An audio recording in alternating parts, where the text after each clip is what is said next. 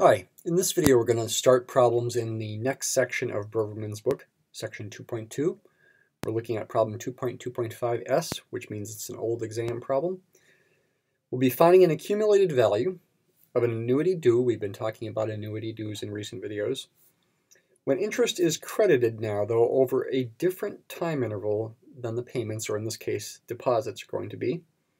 The problem wants us to find the accumulated value. I think I'm also going to find the equivalent effective annual interest rate. So I'm going to do something else extra here that you don't see in this problem. Kathryn deposits 100 into an account at the beginning of each 4-year period for 40 years. So over 40 years, she's starting at time 0 with a deposit, doing it at the beginning of each 4-year period. Evidently, that means the last deposit will be 36 years from the starting deposit. And we're going to be finding, ultimately, the accumulated value at the end of 40 years. This is going to be an annuity due. We're going to be finding the future or accumulated value of an annuity due. The account credits interest at an effective annual interest rate of I, but notice that's an annual interest rate, whereas her deposits are every 4 years. So we have these differing intervals. The amount at the end of 40 years is 5 times the amount at the end of 20 years. Calculate X, and let me add my extra thing in here as well. Also, calculate I, even though that's not part of the original question. I think it's of interest here because these are differing intervals. Here's our timeline. Time 0, let's only mark 4-year intervals. Here's 4, here's 8, here's 12, etc. 36 years after year 0, after time 0, will be her last payment. Then the accumulated or future value is going to be found at time 40. That is going to be X. So there's a 100 deposit here at time 0, a 100 deposit here at time 4, etc.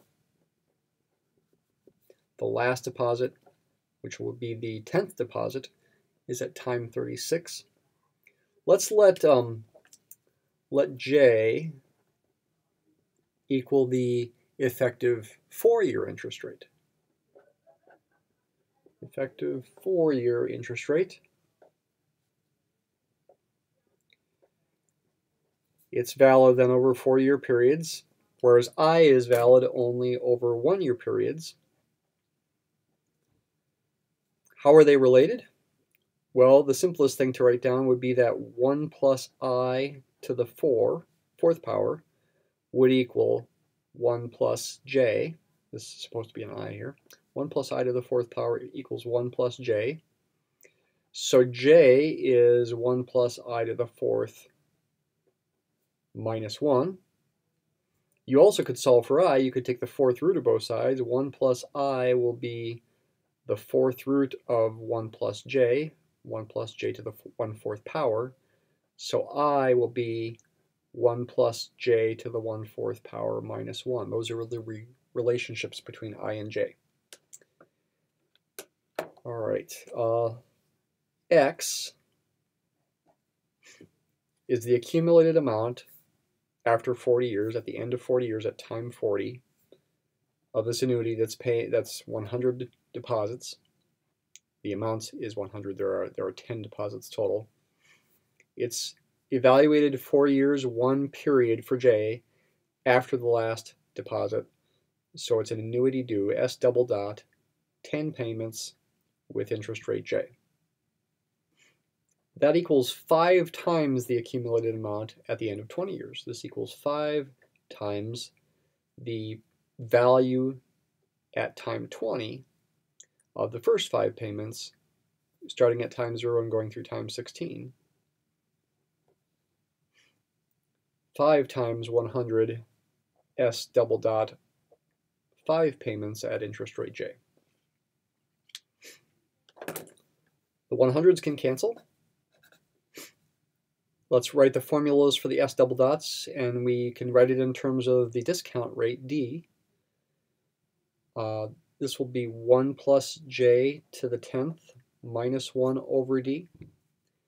And this will be 5 times 1 plus j to the 5th minus 1 over d. Excuse me. And we can divide both sides by this thing. And this thing is the difference of two squares. We've talked about these kinds of algebraic things in previous videos. We can factor the difference of two squares. 1 plus j to the 10th minus 1 can factor as 1 plus j to the 5th minus 1, excuse me, times 1 plus j to the 5th plus 1 over, again the d's cancel, so we get over 1 plus j to the 5th minus 1, and this will equal 5. The 1 plus j's to the 5th minus 1 will cancel. So we're left with 1 plus j to the 5th plus 1 equals 5, or 1 plus j to the 5th equals 4. All right. Again, the goal is to calculate x. We can use either of these expressions to calculate x. It doesn't matter which one. Since we have 1 plus j to the 5th, and we'll need that for this thing here, it's probably easiest to use this expression to calculate x. I am going to need to calculate d, if I need to use this formula here. D is the discount rate. I'm picking it to be the 4-year discount rate. It equals j over 1 plus j. That's an equation we've seen before. If you forgot that, you could derive it as, more simply, you might remember it's 1 minus v, where v would be the 4-year discount factor, where v in this case would be 1 over 1 plus j, and then you could subtract those fractions and do appropriate cancellation to get this formula for the discount rate. What is j? Take this equation to solve for j.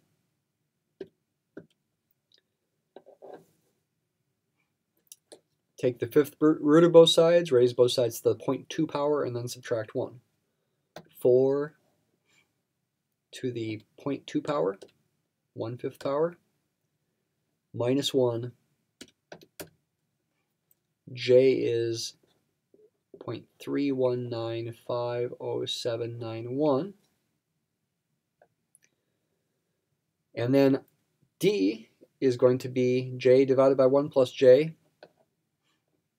Let's go ahead and store this in register 0. That's what I just did. Add 1 to that. That's 1 plus j. I got to divide j by that. Let's take the reciprocal of this and multiply it by what I stored in register 0 times call 0. Looks like d is 0.242. 0.242141172. I will need that. I will now go back up here, essentially take this thing and multiply it times 100 to get the answer to the question. So again, this is d. Let me store that now in register 0. So d is now in register 0.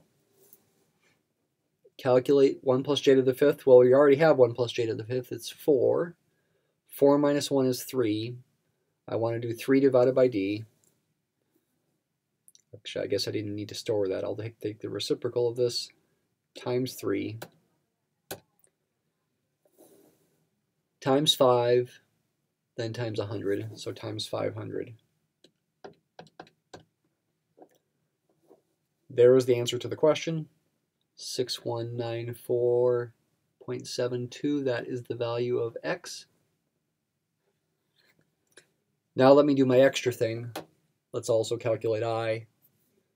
I can do that from this equation right here. Take 1 plus j to the 1/4 and subtract 1.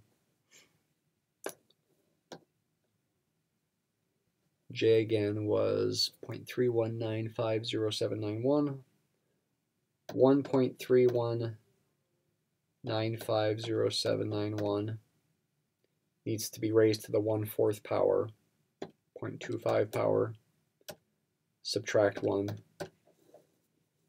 Again, using this equation here to get I, and I is about 0.07177.